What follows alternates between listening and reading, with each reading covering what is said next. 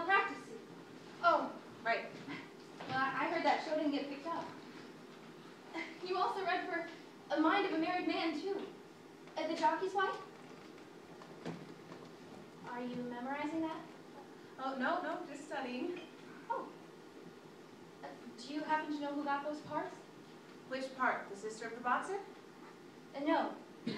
Yes? Or the jockey's wife? Either. Both. Well, the same actress got them both. Patty Scherer? Patty Scherer. I knew it.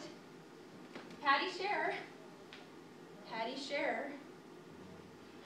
You know what? Every part my agent sends me out on, every single part Patty Scherer gets. You care for a minute?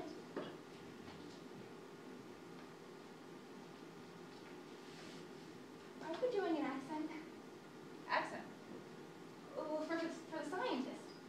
What kind of accent? Foreign? I think she's American.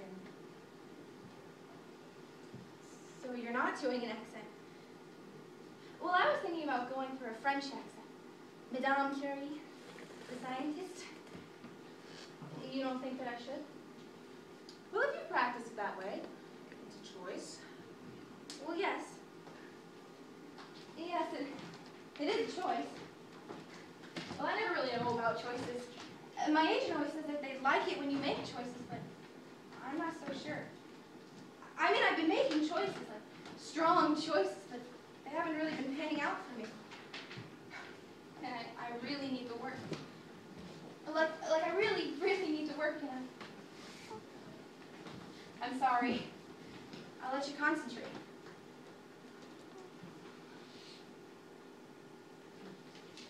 Have you ever read for him? Ethan Schroeder. The director. Have you ever read for him? Oh. Well, my friend Annette says he's a monster. She read for him for a movie of the week, and he ate his lunch the entire time. He can be a jerk. That's all I need. Can I ask you, is this lipstick, well, the color of my lipstick, is it all right? I've never really worn this shade before. It looks good on you. It's a good color for you. You think so? Really? I do. It's a good choice. Well, thanks. Well, I don't know. I felt like it was a scientist's choice. I don't really know why. I guess sometimes you have to go with your gut. So, Patty Scherer. Do you get this light thing? They're not going to expect us to know that, do you think? Stopping light? They won't grill us about it. Probably not. Well, I don't know. I read for the part of a veterinarian once, and they expected me to know everything about dogs and digestive systems. So I just kind of winged it. I talked about heartworm.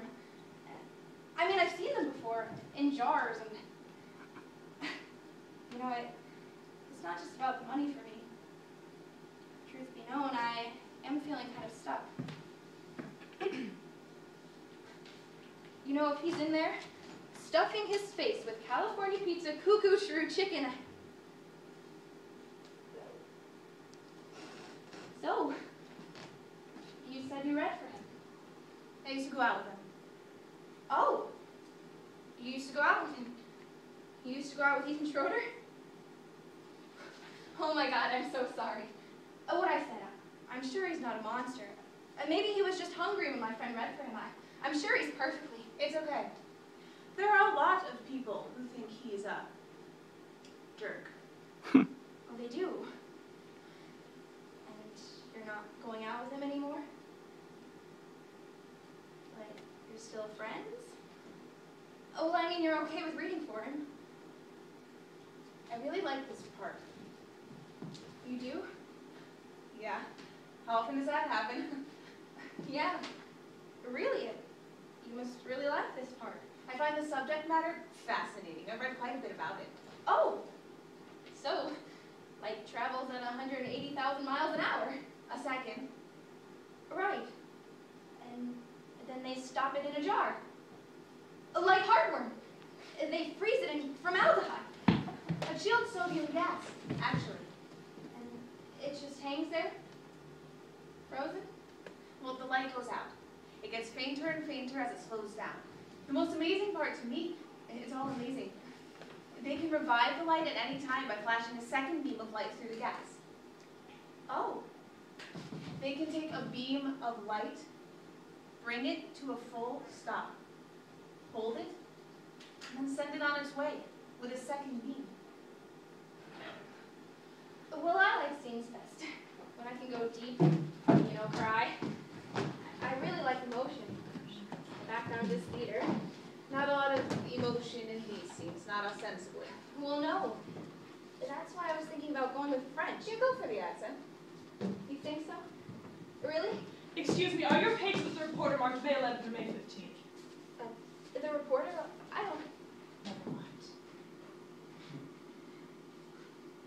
Meg? Hi, Patty. Hi, how are you? It's so great to see you. Are you here now? I'm here. You know, I heard that. I was talking to Carolyn. She was stage managing Vanya at the taper. Well, she said you've moved back. I did. Great. And you're reading for Ethan. I am. Wow. Wow. How's Olivia? Olivia's 3. God help me. You know, Meg, I forgot my lipstick. Do you happen to have one that I could borrow? I'm sorry. I actually left all my makeup in the car. Really? What were you thinking? I have some makeup. Great. Thanks. Oh. Is that the color that you're wearing? Uh-huh. Yeah, that color? I can't wear that color. But thanks. You know, I admire you, Meg. Reading for Ethan takes guts. Not really. The way he treated you. You know Carolyn's first AD. You know they're an item now, Ethan and Carolyn. She's pregnant! It's ironic, huh? Thanks, Georgia.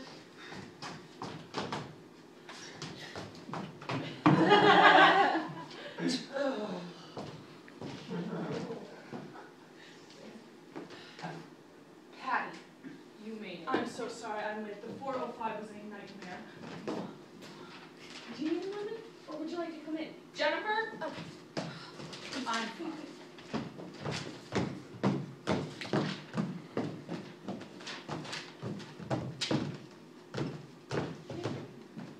Here.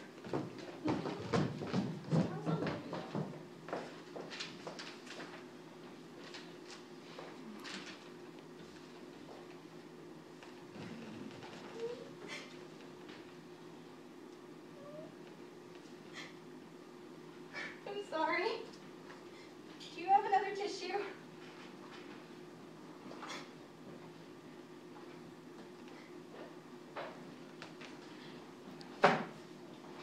It was very nice meeting you. Where are you going? I don't know. Goodbye. Wait, you can get this part. I can't get this part. You can. I can't. I can't even audition for this part. Sit down. What? Sit down. Pull yourself together. Where? On the chair. Here. Put these on. Put them on.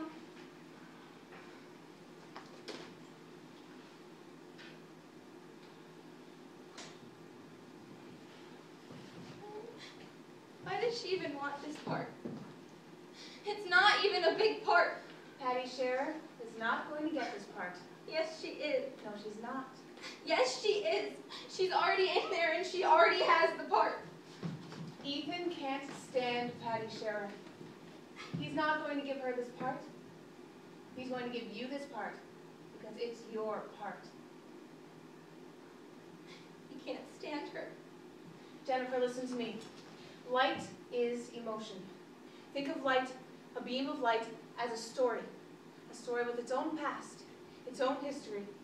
The light has been who knows where, has illuminated who knows what. Maybe it's been traveling for a long, long time, decades, centuries, and somewhere along this journey, it starts to slow down. Take a pause. Fold into itself. Okay? So, now imagine that you're at the theater. You're in the audience, you're watching a play. You say you love theater? I do. Why are you doing this? So the curtain has just opened, and there are 3 people on stage, and they're still, not moving. Who are these people, these characters? What is their past, their history? We don't know. At the beginning of the play, we don't know anything about them at all. Their pasts are frozen, suspended. Then the play begins, and we begin to learn things about them. Information unfolds. One character leaves, facts are revealed. Maybe we learn that this character really needs something. Or maybe that this character has a dream, a passion. Maybe that this one has been hurt. It's been hurt really, really badly. We don't know how. Within minutes, we can learn so much about them. In less than 10 minutes, we can see the DNA of their entire lives. And though there are still mysteries, we feel we know them quite well. And then there comes that moment, that inevitable, pivotal moment in the scene when things change. The epiphany, the revelation. Something is illuminated. I think that you're trying to say something, but I'm not sure what it is. I think you should put your hair back. Here, take my clip.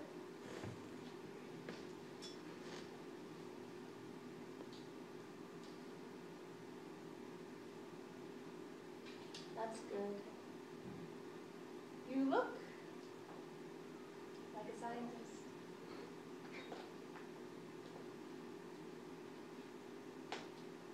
What did Ethan Schroeder do to you that was so bad?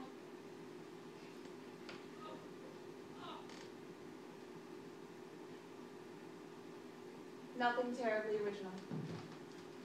Well, you're not going to audition for this part? No. Well, one thing. I may be very emotional right now, but for you mainly.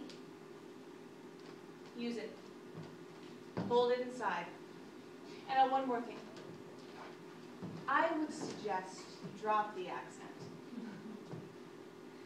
Really? You don't need it. And another thing. When you go in there, tell Ethan that he looks like a young Richard Burton. Okay. I can do that.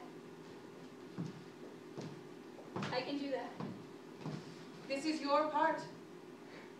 I know. This is my part. This is my part.